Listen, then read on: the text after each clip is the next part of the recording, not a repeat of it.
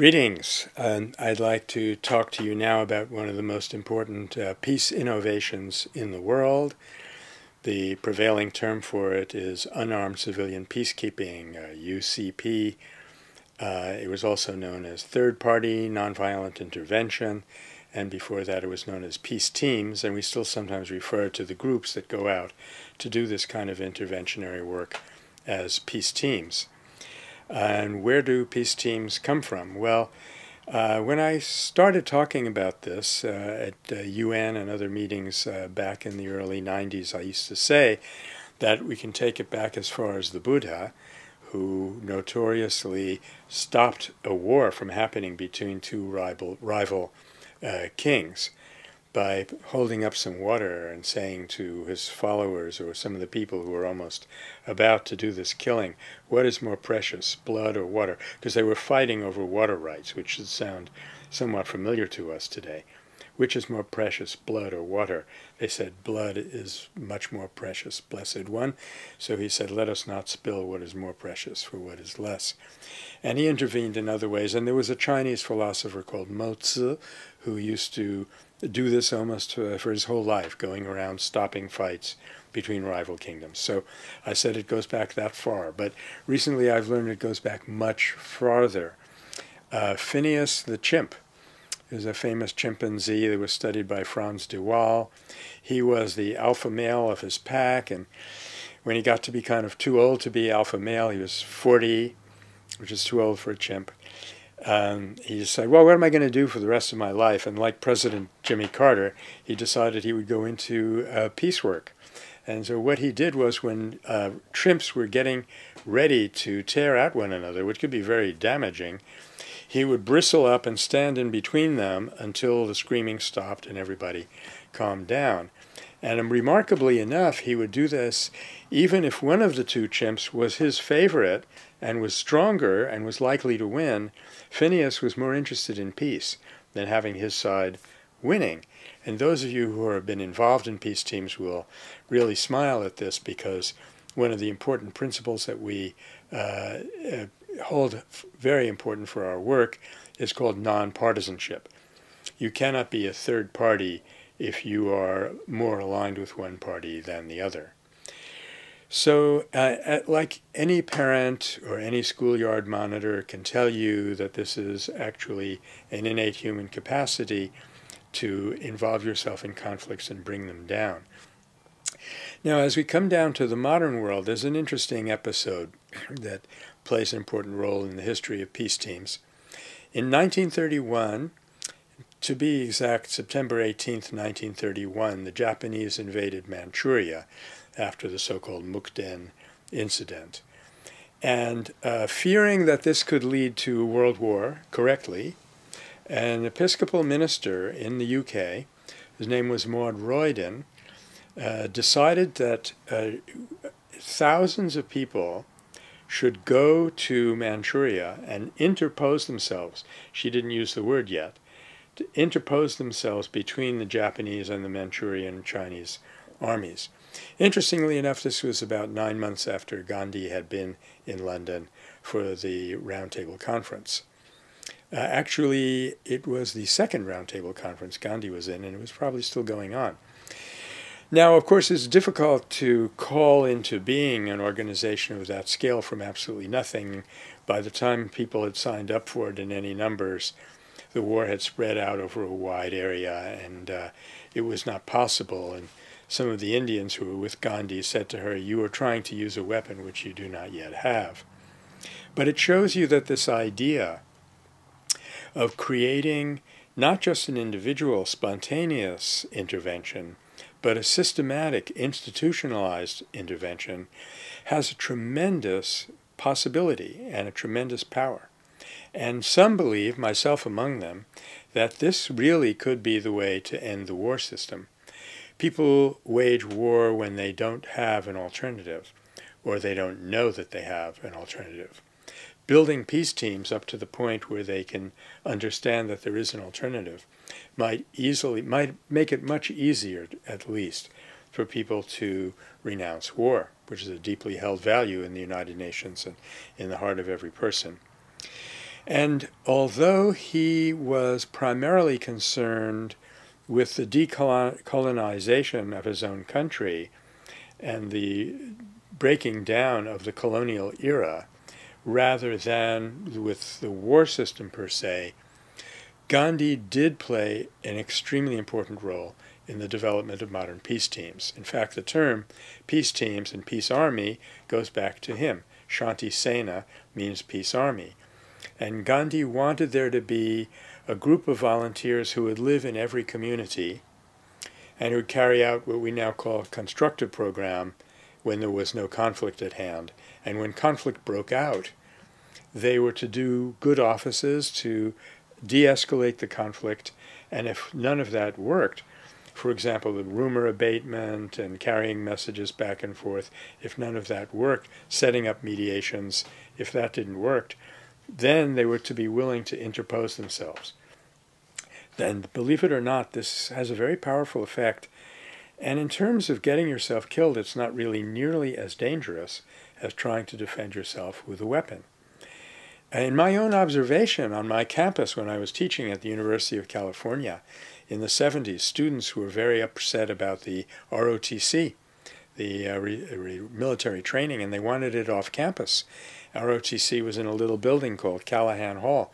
So these students marched on Callahan Hall, and they were going to, throw rocks at it and so forth.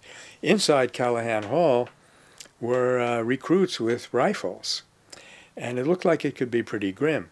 But there was something called the Campus Peace Union, I think is what they call themselves. It came into existence shortly before and disappeared shortly after. And what they did was they suddenly materialized. They appeared between these two forces and said, look, if you throw those stones, they said to the students, you're going to hit us. And unwilling to do that, the students went back and the conflict was resolved. Now, of course, they should have followed that up with real, conversations between and the rest of it. But in terms of just a spontaneous intervention, it was remarkably effective. Now, unfortunately, Gandhi was assassinated the very evening before he was to go to a big meeting to start the Shanti Sena in India. It did nonetheless start, and it was led by very prominent Gandhians like Narayan Desai and Jayaprakash Narayan.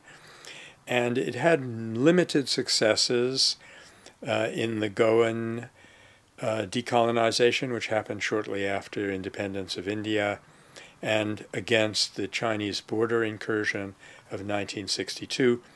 Limited successes, but not enough to inspire them to really keep going. So the idea more or less subsided on Indian soil. I'm actually going to be going to a meeting shortly to see if it can be reinvigorated.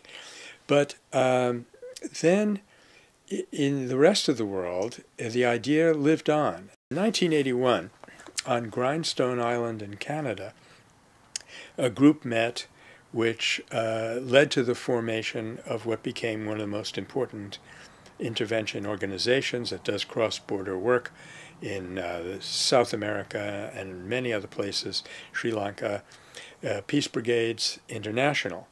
Shortly after that, there was a book by a friend of mine, Charlie Walker, called The World Peace Guard, which called for an unarmed agency for peacekeeping, which should be a worldwide institution. And that was in 1983. And then in 1993 came from Sister Evelyn Jagan a report on a global peace consultation. While these consultations were planned and argued for, many other organizations actually started to do this work. Interestingly enough, some of them were explicitly religious or religion-based, like Christian peacemaker teams, Jewish Peace Fellowship, Buddhist Peace Fellowship, Muslim Peace Fellowship, under the aegis of the Fellowship of Reconciliation, those last three, and Witness for Peace. And some of them were nominally secular, like Peace Brigades International. In my view, they were equally religious. If you are sacrificing, risking your life for the well-being of another person, you have the same spiritual motivation. whether you affiliate yourself with a sectarian group or not. These groups had a great deal of success in one way and not much success in another.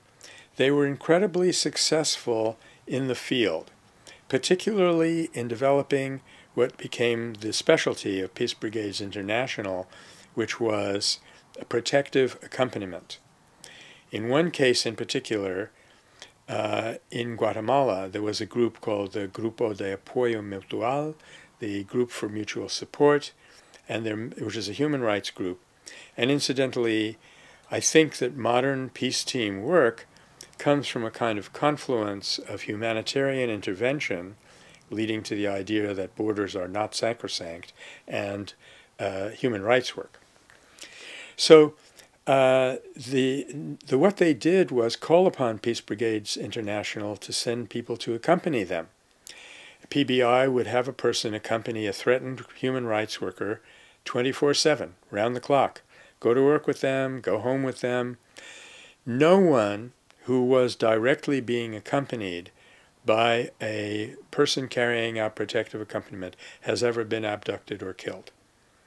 A few have been taken when our back was turned, so to speak. But in the case of this group in Guatemala, it enabled that group to survive, and that eventually led to some kind of peace process in that country. So what you have is a small group of people using very modest resources. What you have is a small group of people who are trained but not armed, who know something about nonviolence, and who are willing to go as a nonpartisan interventionary force, have carried out tremendously successful small-scale work.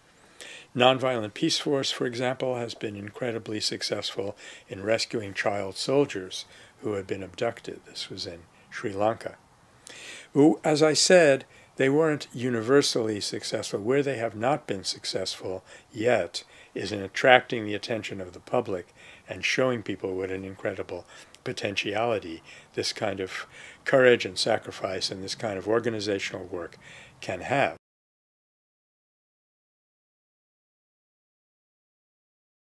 Now, let me go back a little bit if we want to really talk about the potential of peace teams.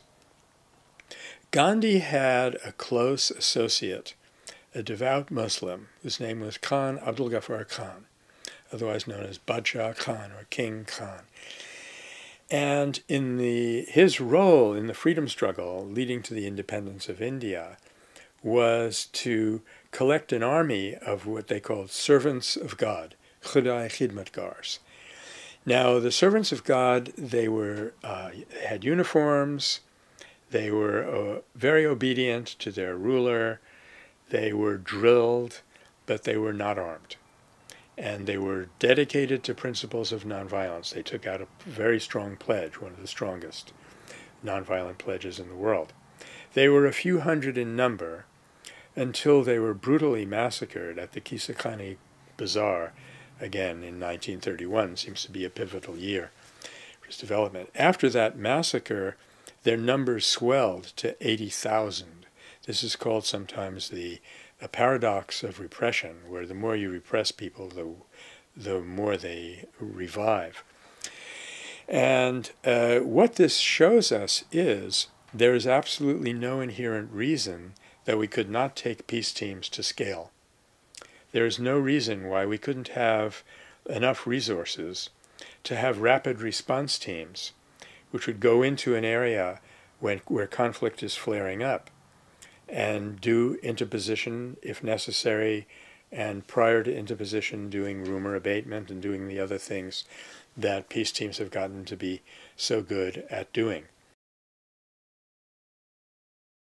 Now, as we enter the 21st century, peace team developments pick up speed, which is very gratifying, and this happens on at least two fronts. There are domestic peace teams working in the U.S., for example, and this is in a way a return to Gandhi's original vision for the Shanti Sena, which, if you remember, was to be community-based.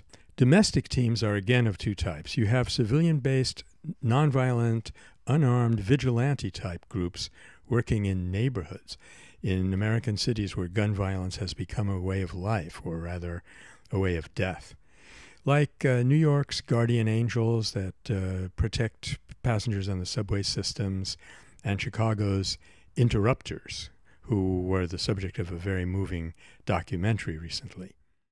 A man was murdered overnight on Chicago's South Side. Police say it happened execution style. I'm fed up. 124 people have been killed. Each and every one of you all can be due right here. There are 3 bullet holes in his home fired by... We got a responsibility to bring up our community to be vibrant. A girl died last Friday, shot in the back as he tried to shoot My brothers. And then beyond that vigilante type, there are unarmed civilian peacekeeping teams who are permanent teams that make themselves available to keep peace at volatile events, like a gay pride parade or a Ku Klux Klan rally. And here at the Metta Center, we're collaborating in the creation of a Shanti Sena network to help groups like this get started across the U.S. and Canada. Both these types have in common that, of course, they carry no weapons, they have no government support, they're completely civilian society groups. But hopefully they have some nonviolence training and usually some distinctive clothing, just so that you can see they are third parties when a conflict is imminent or has erupted. And these groups have been so effective that the police have been known to rely on them. For example, in Michigan. So that's the domestic side. A decisive breakthrough in the global development of these international peace teams came in 1999. It was 18 years after the Grindstone Island Conference that I mentioned, when 2 U.S. peace activists, Mel Duncan from Minnesota and David Hartsoe of San Francisco, happened to meet at the Second Hague Appeal for Peace Conference and discovered that they had a common dream: a World Peace Guard, taking the models of Peace Brigades International and other peace team organizations to scale, making it a worldwide resource for the keeping of peace. In a series of consultations, they decided that their first move should be to survey the history of peace teams and get a good sense of the best practices and the dangers to be avoided.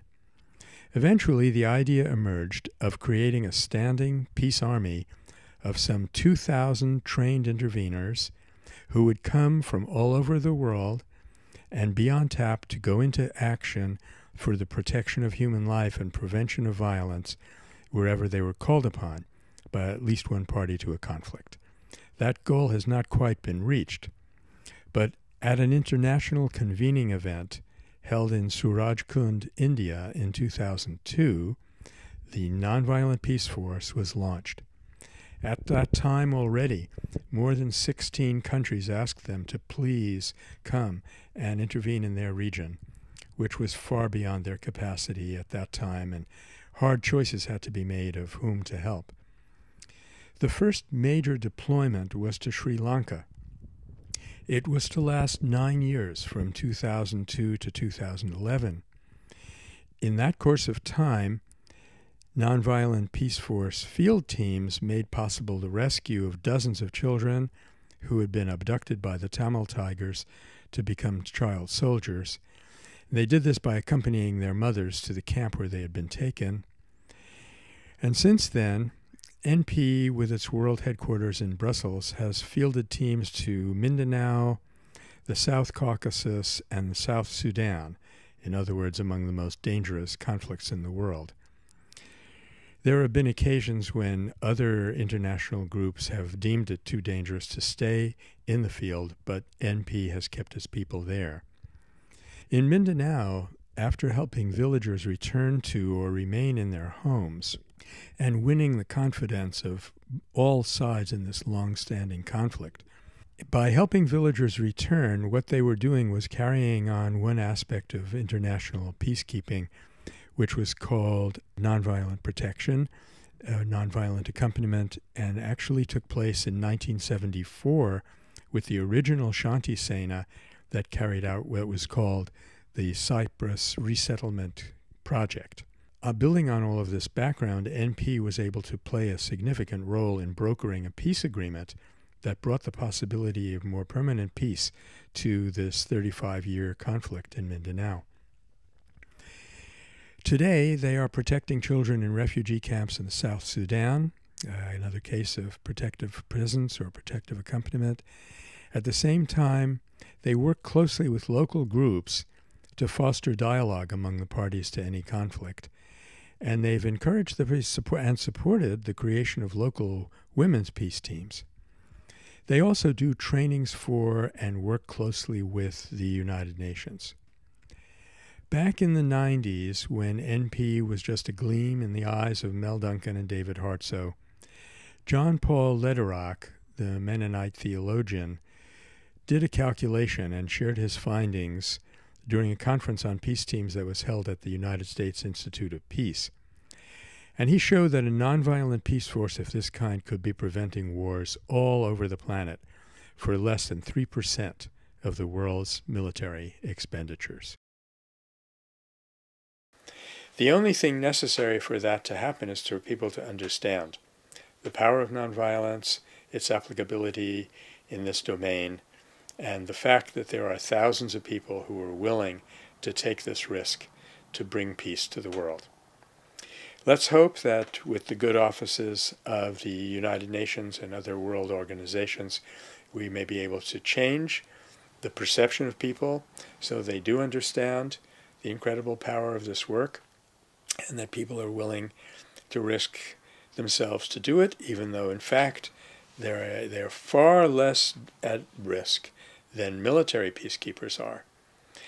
And that this gets recognized and supported the world over. And if and when that happens, I believe that we could be rapidly on the path to a true, meaningful global peace. Thank you very much.